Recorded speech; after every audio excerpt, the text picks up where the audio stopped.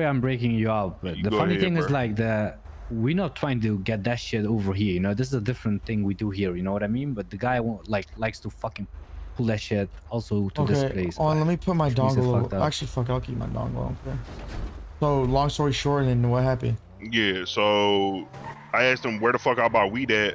He said, "What gang you is?" I said, "Black Dogs." That dude said, some shit like y'all are trash, something like that. I'm dirty boys. You want to know who I am? Talking about we ain't shit. And then he was like, I'm about to shoot you in the head if you don't leave Little Soul.